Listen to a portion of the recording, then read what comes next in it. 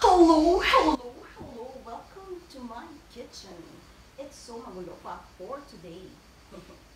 It's so magulo guys. It's morning. Hindi pa yan nalalinis. Let it be mga guys. So for today's video, ay gagawa ko ng dough.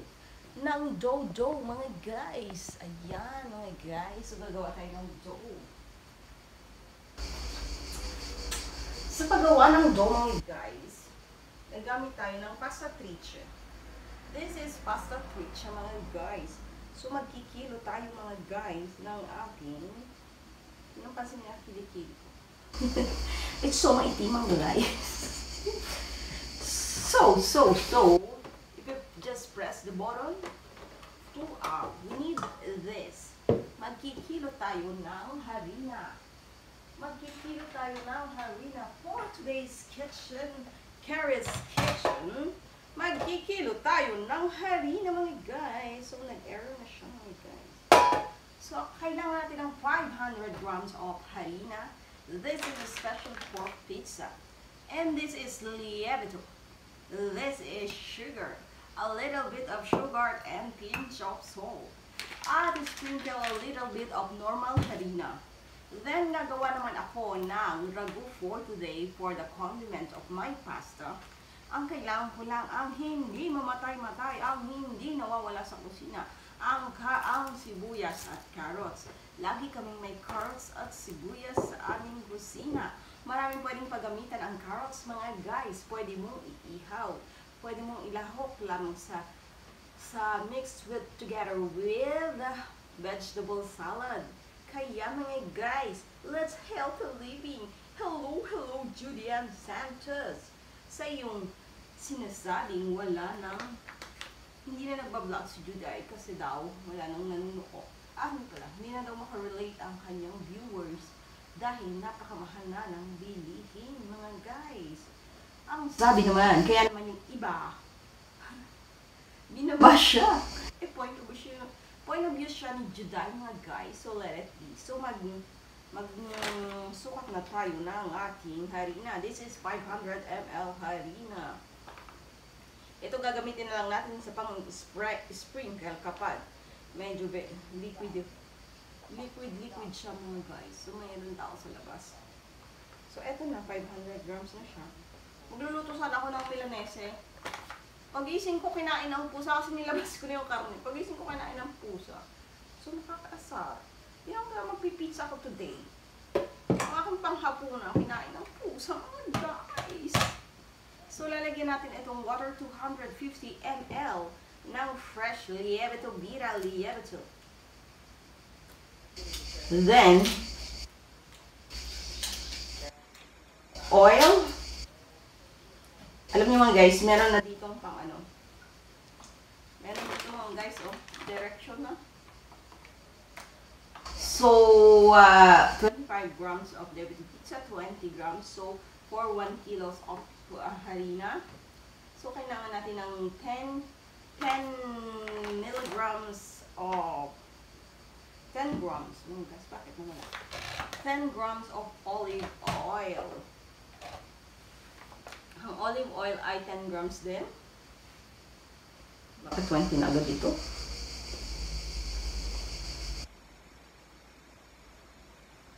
So, 10 grams mga guys, olive oil. Kasi kailangan i-accurate natin siya mga guys. Pag hindi maganda ang masa niya mga guys. Na-experience ko na siya. Tinekpuntahan ko ng ano. And then, 10 grams of salt. How many? Ating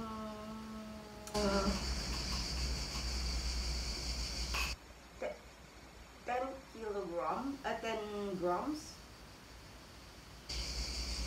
Ayan.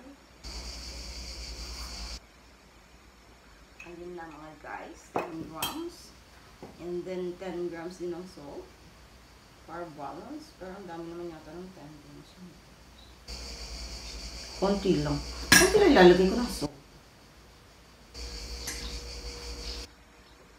Then mga guys, let's mix together.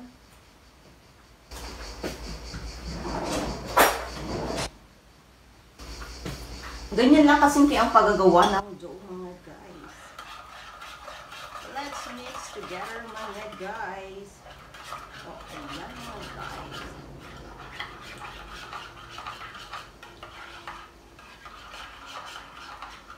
Tapos ilalagay mix natin dito. Mix very, very well, mga guys.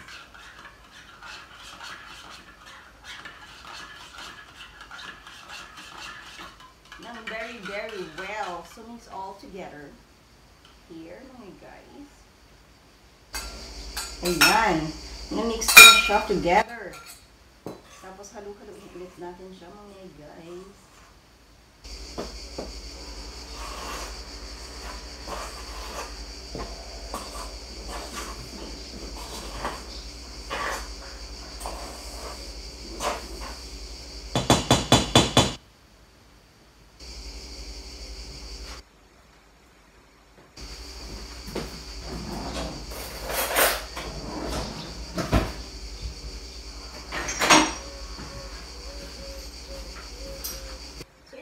Sa mixer to, guys. So, eto na ang recipe ng aking ragu. Carrots, sibuyas, giniling. So, yan lang ang aking ingredients. Man natin ang sibuyas. Sunod naman natin ang carrots. Din ang giniling. Ayan ang ating giniling, mga guys. Sangkutsahin natin. At eto na ang ating pang-topping sa ating pizza. Meron tayong zucchini. Meron tayong bacon, sibuyas at pizza mozzarella. Habang naglalaro ang mag-daddy, hinahanda ko na ang aming food for dinner. Dahil kinain ng pusa ang aming pang-dinner. Quanto sei dolce, Sarita? Di più. Oh, come dolce il mio bebè.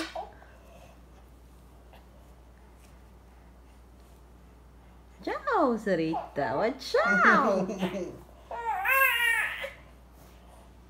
Ayan na mga guys, sinanda ko ng aking topping, zucchini, longganisa, bacon, and mozzarella for pizza. At eto na ang ating dough. At kung pinaghati-hati ng into 3 at pagkatapos ay aking minasa at nilagyan ko ng sauce na tomato sauce at ilagay ko ang toppings na mozzarella on top, mozzarella for pizza, and then dinagdagan ko rin on top ng longganisa o salchicha. Ang akin naman ay nilagyan ko ng zucchini, chipola, sibuyas. O ayan naman guys, ready na ang ating dinner. Ito na ang kinalabasan ng aking pizza. Please like, subscribe, and comment on my channel, Cara On TV.